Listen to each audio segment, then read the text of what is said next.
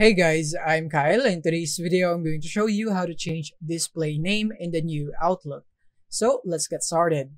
So now here we are on our Outlook. Make sure that you're logged in.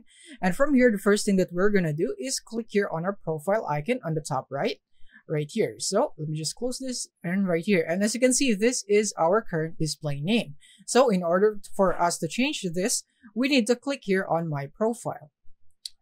And from here, you should now be able to see your full name. This is your current display name. So if you want to change this, click to edit name.